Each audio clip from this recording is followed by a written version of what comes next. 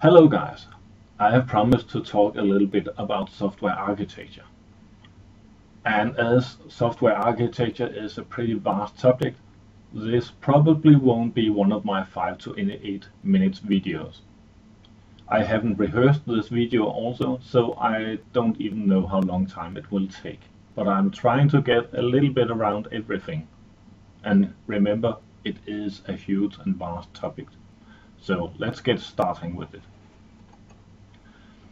I found this little chapter thing from the Craig Larman book, Applying UML and Patterns. And what it basically says is, a pattern is how you organize your program and what do you want to accomplish with it. Do you want to go for scalability, maintenance, or security? So a software architecture is more like an agreement on how you organize your program. The message bus architecture is about that you have components of your software that talks with each other using a message bus. The good part here is that if you want to scale out, get faster and bigger computers, and spread your application across many computers, your message bus will be shared across the network. But the message bus could also be a local bus within the same architecture, within the same hardware. So this is very good for scaling. Then there's the client server. We all know a bit about the client server. This means that you have created some kind of client that holds some kind of the program. It could be an app, it could be a web page, or it could be a standard Windows application. And it has some centralized logic on a server. If it was an app, it could be a database with the data you're accessing through the web, through the app. If it's a web page, of course, we have the server as a back-end tool. And it could be also a standard Windows application where you had some kind of logic stored behind it. We'll talk a little bit more about that during this session. Then we have this end tier. An end tier is a way to separate your program into more than one lump of hardware.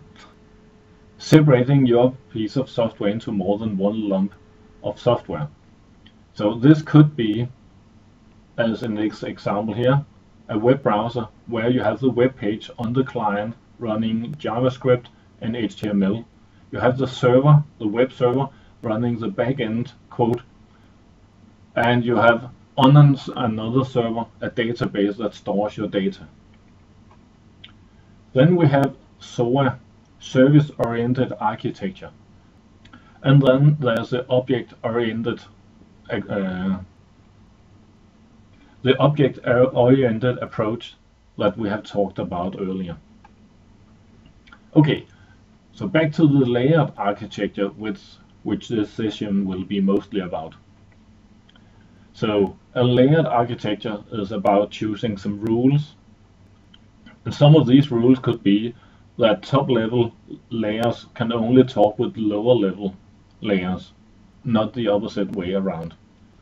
Every layer has its own responsibility, and layers doesn't know about layers about themselves. And layers should be as loosely coupled to other layers as possible. So we don't want layers to be tightly coupled together. We don't want layers to talk with everybody surrounding them. In Larman's book, Applying UML and Patterns, we have found this layering thing. On the top we have the UI. The UI here is HTML, XML, XAML and stuff like that. It is what your user interface is made of. Then we have an application. We have called it the controller layer for quite some time, but the application layer could also contain processes and workflows and etc. and etc. Then we have the model layer. We have usually called it a model layer, and the model layer here is the domain model. This is where we model the things we are programming.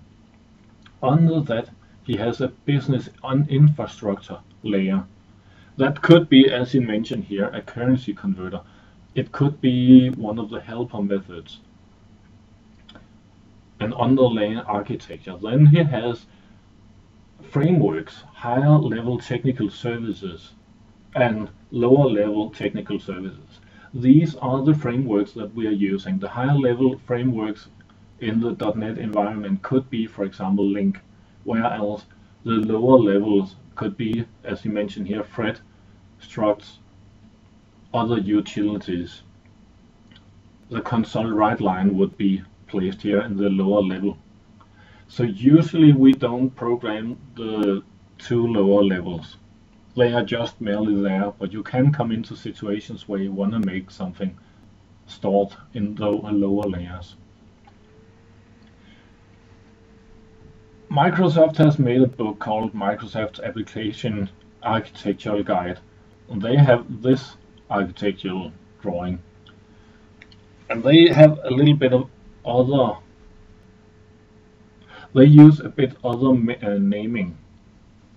So here we have, for example, a user, which isn't something we're programming, but he interacts with our presentation layer. That is our view, our UI layer, with presentational logic and UI components. That is our text boxes and our buttons and our pictures and stuff like that. And our UI here talks with our service layer. I'm not all that sure about what they think of as a service layer, but external systems, as they have mentioned here as well, have to talk with something within our application. And that's where a service layer, in my mind, makes most sense. Then it's sort of a pre-controller layer that can receive and execute orders from external systems. In this we also have this business layer, and we haven't really used the business layer that much. It's a mixture of more than one thing in the Lament world. So here we have an application facade, which could be the controller, or it could be just a facade to connect the user interface to the controller. We have the business workflow, which we haven't worked around that much. A business workflow is where a class can have different stages. So it could be a new user that aren't allowed to log in yet, that has to be confirmed. And when he has confirmed, his states will change and he can log into certain parts, and maybe is upgraded to administrator, then he can log into the whole system and manage stuff like that.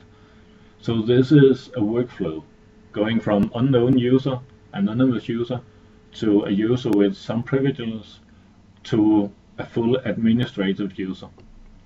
It could also be a report that hasn't been done yet, an order that isn't quite finished yet. We can add more and more stuff into it, we can pay for it, and then we can order it. So they can have different stages in an object. And a business workflow is where we maintain these different stages.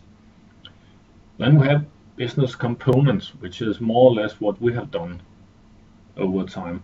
And we have business entities. We'll talk a little bit more about what entities is later in this session. We also have data access components. We know what that is. That is where we connect to our database. We have some data helpers and utilities. And this is specialized helpers. We have used helpers for a lot of different things. And here they have in the data access layer, they have data helpers and service agents. And service agents is, if you don't store your data in a database, you might store them elsewhere. And that's where you use your service agents. In this architectural plan, we also have the cross-cutting. These are layers going across all the other layers, and that could be security. Security in this manner is, if you're a new user and you don't have a lot of privileges, then the security level makes sure that you don't get into classes where you don't have anything to do. It could be operational management, it could be communication with other systems, it could be when you're logging stuff in your application. You could also both log in your secure service level as well as your business or data layer. Even in your UI layer, you could do some logging. So in all layers, you might want to log stuff. Here we are showing you a little bit of the benefits of using layers. I'll give you a moment to read about them. It's something like cohesion, it's extensible, it's lower levels that can be reused, dividing the job of making your software into teams, each handling a layer or part of a layer, stuff like that. These are all benefits of a good architecture. So what could the layers be? And we have talked a little bit about them. There's two different approaches in the Microsoft book and as well in the Laraman book. So we have the user interface, we have user interface entities, we have application layer, we have business layer, we have business entities, we have helpers, logging, security, persistency and networks, and many others. Many of you applications will maybe use 2, 3, 4 of these layers. Or even you'll come up with your own layer definitions and naming for your own way of separating concerns within your application, depending on what kind of applications you are doing. So let's talk a little bit about these confusing entities. The business entities will be what we have talked about as domain models. These are pure business data, as I write here. As with the user interface entities, these are classes made entirely for the user interface. So when you are packing some data in a big lump that you want to display in your user interface, you could make an entity, a data entity, where you store your data, a user interface entity, we could call it, where you store your data and ship that entity up to your user interface for the display. This way, we are not coupling the interface to the business entity. And that's important because your domain model, your business entities, shouldn't change over time, but you could get a new interface, a new user interface with a new workflow, a new way of doing stuff, and you don't have to change your domain model this way. So you make a new entity that matches your user interface that can store these data that you need in exactly that user interface. So you might have some kind of conversion between the business entities and the user interface entities. We'll talk a little bit more of that later. And later is actually now. Because as you can see here, I have put up an example. This is strictly UI. These green stuff here are packages. And a package could be seen a little bit as a layer. So in this part here I have the UI, of course, consisting of both some simple data validation in the code behind file as well as some look and feel of your user interface. Then we have this application facade. That is our controllers, that is what our program will offer to the user interface. And we have the business logic is what we do with our data, and the business entities, which is our domain model. We could also have, in this example here, I have a network connection. So our business logic could search for data on the network as well as among its business entities, depending on the situation, of course. And what happens here is that you have a request coming from the user interface. You push a button to search for some stuff. Your request goes to the application facade that again connects to the business logic to find these data according to some business rules. These data will be stored in your business entities and will be retrieved in some order that matches the model that you have made earlier. And then the application facade gets these data. But these data are formatted in a way that matches the business, not matches the UI. So then it translates, creates a new object of a class that matches the user interface. And then it transforms this business logic data business entities data into UI entities and just ship this one object up to the user interface to display these data. It can sound a little bit tricky, but let's look at it in a way you might understand better.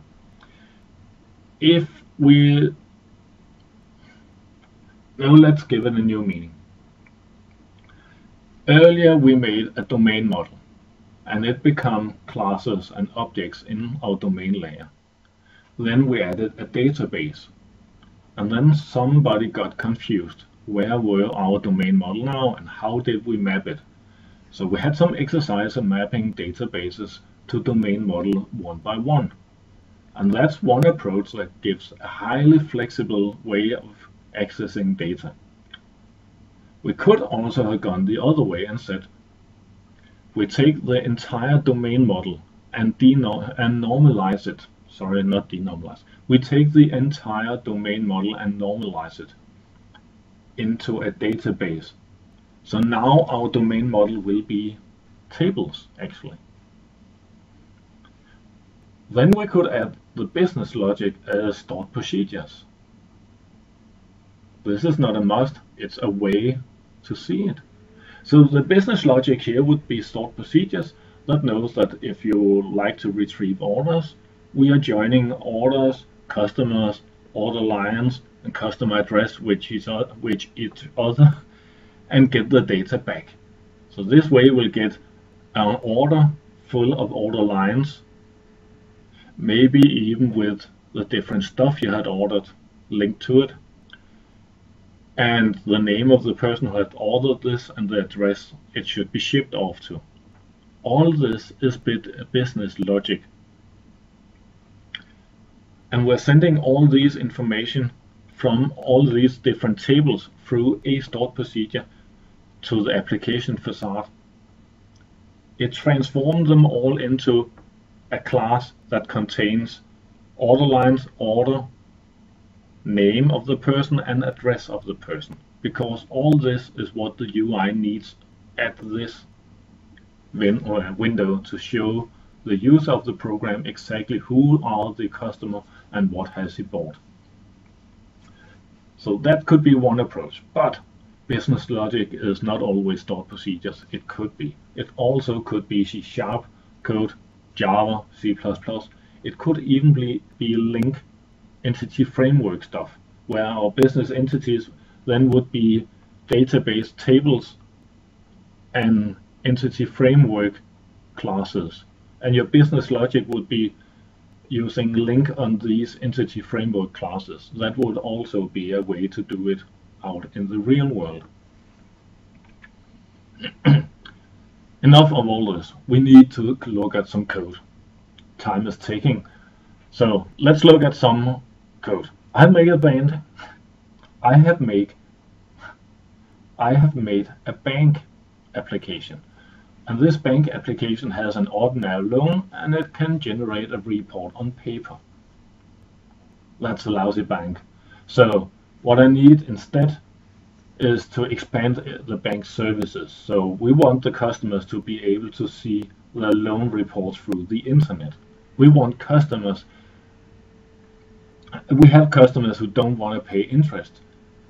Instead, they have to pay something else. So we need a new loan types. We have some customers that don't want to pay the same amount of money each month. They want to pay a percentage of the entire loan. So when they loan $1,000 and they pay off 300, like 30%, the rest of the loan will be 700, and they'll pay off 30% of the 700 and 30% of that next month. So in this exercise, in our example here, we'll create a new report. We will create 2 or more loan types extra. We will be able to store reports either locally on disk or on a central database. Maybe even make our program open for further technologies, for future technologies that hasn't yet been invented.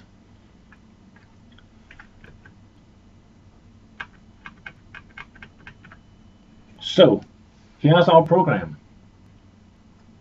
Tiny little thing. So I have made a very bad loan calculator.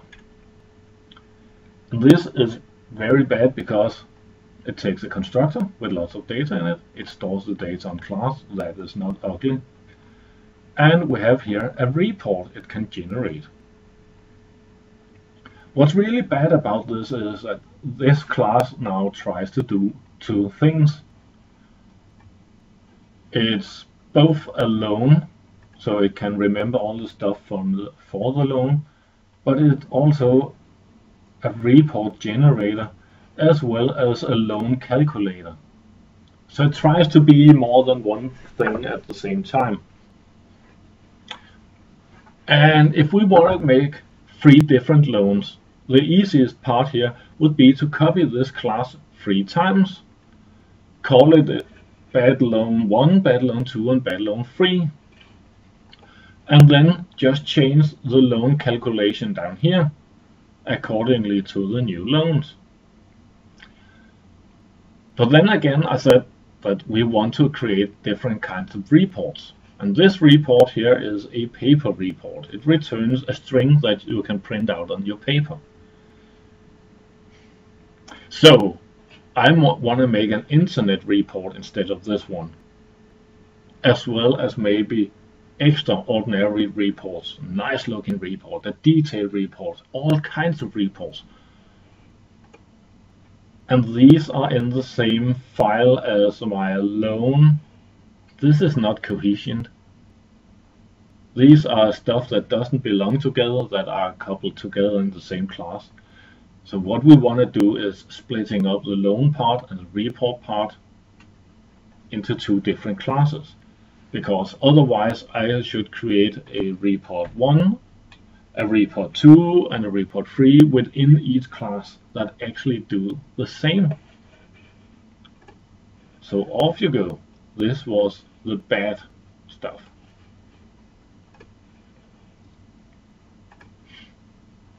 Oh, let's just show you that it actually works. So I just put a breakpoint somewhere.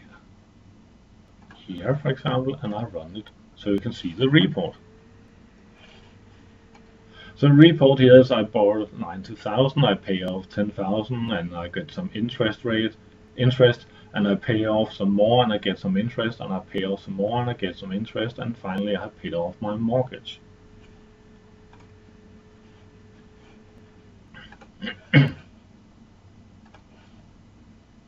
So let's remove the bad code. So now I have made a more complex loan here. Let's go to the loan. Oh, first of all, let's look at the interface. So this interface just has a calculate loan. That is because you can't have constructors in your interface, and I'll do most of my dataing stuff in my interface. And I do it this way because then it's lower coupled. You can see I have the interface and I use a loan factory. And we can look at the loan factory here. It just tells us that if you're calling the create loan with lots of arguments, you'll get a loan type 1. And if you do it with a few arguments, you'll get a loan type 2. So let's look at this. And they are of iLoan, both of them, so we can just return them. So let's look at the code here. So I have the same constructor as before. And now I have this loan calculator. It looks a bit like the one from before, but it doesn't. It returns immutable strings, which uses yield return. It's quite of neat, so look at that. And go to this one and look at loan 2. So down in loan 2 we can see that we have the same basic part up here as well as the loan calculator down here. But in this case we calculate the loan a bit differently. So we deduct every payment and add $1,000 instead of interest rates. So this is our loan 2. And I use the loan factory to generate the objects. And then I create a report and saying this is a paper report of type with paper type 3, whatever that means. And I have a loan here. I loan 100,000, I pay 10,000 per month. I have a 10% interest rate, and 4 times a year I pay my interest. And in the other loan I have here, I also loan $10,000 and I also pay 100,000 bucks and I pay 10,000 bucks. This is a web report. It is pretty obvious because I have an IP number instead of the paper type. It is called paper report instead of web report, but these are both report types, so I use interfaces again. This means that I only couple it to the exact class type once, and in the rest of the program I use the interface. Then I have a report generator, and in this case I just create this report generator, add the stuff into it here, my loan and my paper report, and then it generates the report. And here I can just write out the report's data as well as I can with this one. The iReport just contains the report data, so I have kept it fairly simple just to show you the principles in this one. But how do I do it? All this stuff. Okay, we have looked at the factory. It's very simple, just saying if I call it this, I have some business logic that says if these are my parameters, then this will be my loan type. So this is a fairly simple factory. But it keeps me to the grasp part where I say, where are my creator? And my creator is this factory, and only this factory. And all the other parts of the program will just know a loan by an iLoan interface. And that's a lower coupling than if I couple it directly to loan type 1. So the hard coupling here, the high coupling, is only in the factory. If we look at the web report, it's more or less the same, not using a factory but the class itself. And then if we go to the generate report, you can see here that I take first an iLoan interface and an iReport interface. And then I do stuff with it. So at this point, I don't care what type of loan it is, as long as it is an iLoan. The same with the report. I don't care if it's a web report or a paper report or a whatever report, as long as it is a iReport.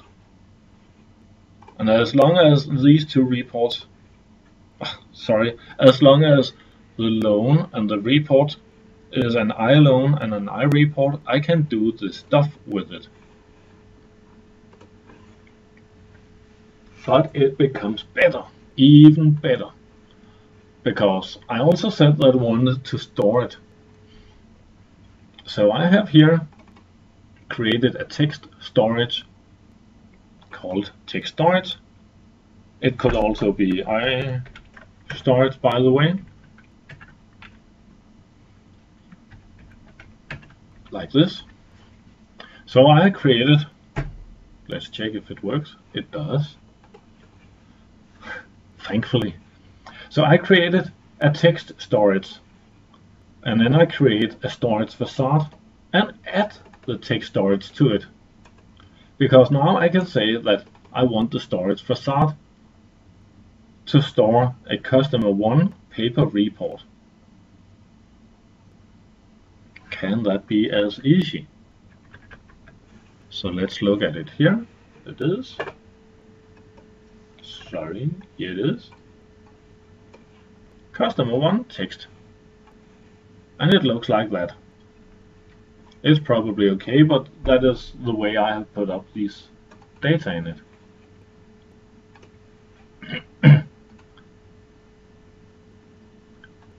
So why do I do it this way? Fairly easy to say it. If I want a database, I say iStorage database storage equals new database storage, and I'll add my connect string here to whatever it is, and I'll say database storage, and the rest of the program can use the storage facade as always. Now I'm just storing my data in the database instead of in the text file system. Let's remove all this and go back to the original, like this. Just testing it works. We can still get this here, so we still have the data. We can even delete them. Run the program, and we have the data yet again. So it works. This is a bit fascinating. If you want to fake something, let's say that you want to have a class that can connect to another computer using the network, and you don't really know how to do it yet, or it isn't part of the project yet, but it will in a matter of a few months, then you can do this, saying that I want a fake network class that you can build all your application against, and then the only thing you do is you change the fake network class to a real network class later on, containing real network logic that can make your application communicate over the network, and then you inject that. So what I'm actually doing here is dependency injection, and we have talked about that, but maybe we haven't seen it as good as this yet. So let's look, how do my text storage look? This is the entire text storage of the interface iStorage. It has a path. Of course it does. This is the path where it stores its data, and it remembers that in the constructor. And it has two methods, because at this moment I only need these two methods. So I have a write all. So I just write the entire report, and I have stored it in my path with a key name, so I could have more than one text file. .text. Then I have this count report. Later on in this little TV show, I'll show you that I can count how many reports I have created. So this is all my text storage contains. And I said that I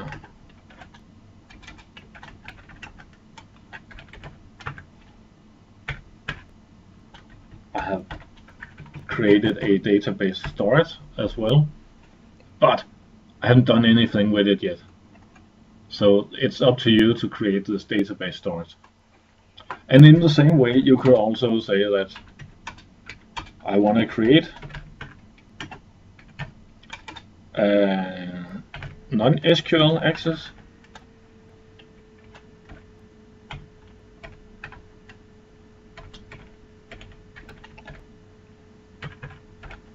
So you can create your own here,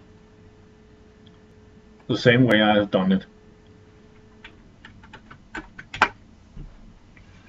So this way my program is very highly extensible.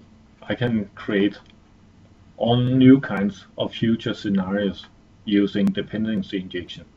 As you can see here, just remove that one. I inject where I want to store it in my storage facade, and then I just call my storage facade, and I can call this storage facade from all over my program, because it will always store it using this class. So what my storage facade really does is it stores my actual storage device which could be a file system, it could be an SQL server, it could be a non-SQL server, it could be future technology, as long as it is of type iStorage. And then I have my methods where I'm just routing them. So whenever I want to save something of type key and report, I route them onto whatever storage device I'm using at the moment of type iStorage.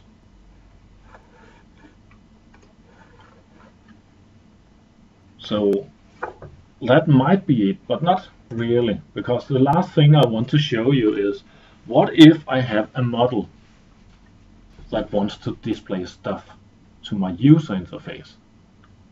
And that's not legal according to our architecture. So what I do here is I have created an object, and I call it watch for changes. And what it really does here is it gets some pull every millisecond, and it has somebody it should watch of type iStorage. Please watch it. And then I create a new thread storing these two. Continue polling, true. We'll look about that later. And then I create a new thread.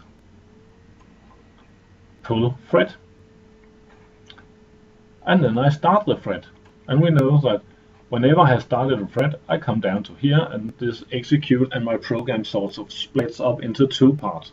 My main program that returns from the watch for changes method, and a new part that is our new thread that is just started.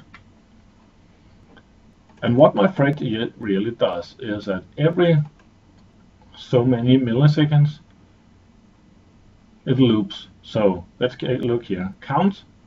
So it counts how many reports I have at the moment, and then it says while continue polling. You could have written down while true here, but then it would be hard to kill a thread, and you might kill it in the middle of a process. Using this, while polling equals true, I could just set continue polling to false, and eventually the thread would stop. The first thing I then do is I wait. I put my thread to sleep for a certain amount of milliseconds, and then I count again. And if the count has changed, I remember the new amount, and then I call my notify. I want to tell everybody that subscribes to this event that there has happened a change. Something has changed. And then I do it all over again, and again, and again. And that's why it's called polling. I'm asking. And most of the times I'll get the same answer. Then I don't have to notify, of course. But you have to remember that if you have a database, and if you have 1,000 clients or 1,000,000 clients, this polling thing is not the best approach. The best approach is, of course, to subscribe to your data changes. And newer SQL servers, SQL 2012 and 2014, and newer than that, they can there you can subscribe directly from C# to data changes in your tables. I'm not sure if you can do it on 2008 R2 or 2008, and you are still not able to do it using the Azure database, but hopefully it will come. Okay, what is this notify thing here? Let's jump to it. So the notify is just simply a method that invokes all my subscribers with my message every time it wants to tell my subscribers something. And of course I had a subscriber on method here where you can subscribe. What's holding all this together is partly my events here where I store all my subscribers, and partly up here something that's called a delegate. A delegate is a method pointer, and we haven't talked about method pointers yet, so you just use them, maybe look in the book and read a bit about them.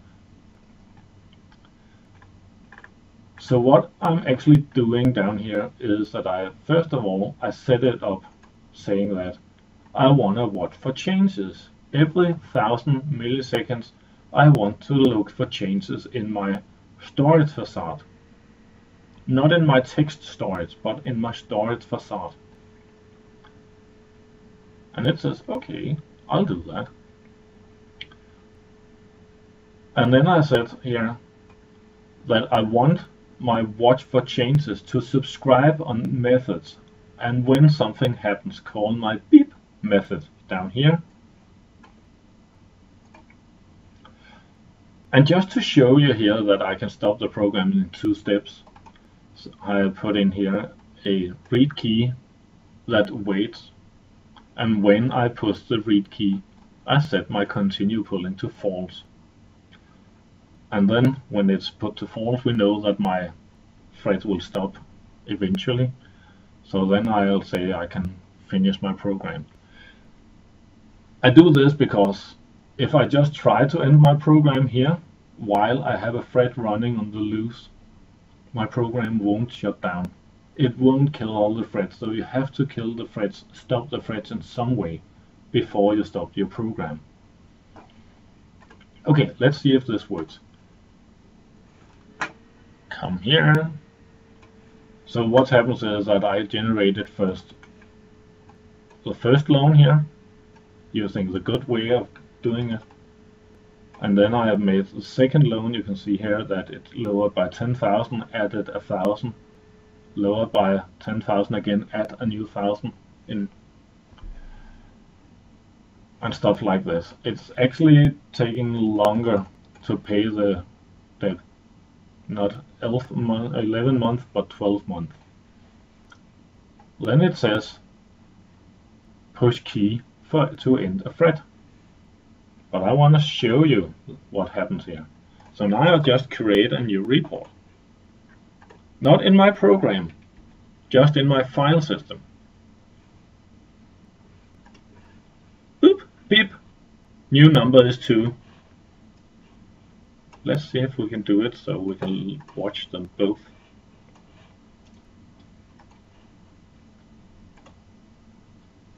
You can see?